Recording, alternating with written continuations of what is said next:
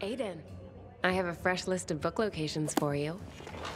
Was that Alice's Adventures in Wonderland you brought back? Do you consider the library your Wonderland now? I don't know about that, but it's a definite change of pace. I bet. I would imagine, like Alice's journeys, yours are disorienting.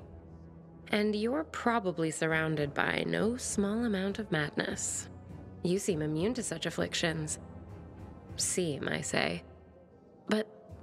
But are you really, Aiden? Do you ever get close to losing it? Of course. I mean, we all have our moments, right? I know I do. Sometimes it's all I can do not to fling myself off the nearest balcony. I do that all the time. It's kind of my job. But yeah, I get down sometimes. Then I just get over it. Now, I let myself feel bad, but I can't afford to wallow either.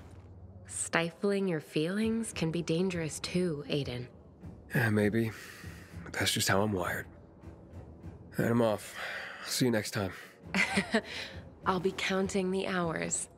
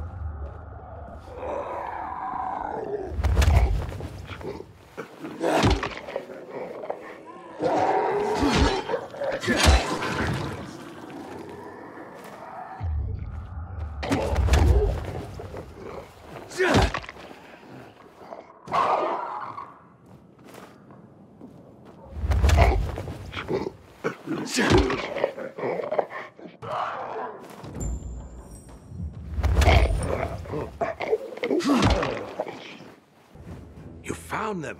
It's incredible. Let's see. No one wrote adventure like Jules Verne. Around the world in 80 days. Journey to the center of the Earth. And of course, 20,000 leagues under the sea. Did you know that in the Nautilus, he predicted many features of modern submarines? A man ahead of his time. You'll be interested to know that in Plato's Republic, Socrates argues in defense of the connection between a just life and a happy life. Ah, if only such a sentiment could break through the cracks of our society and flower once more.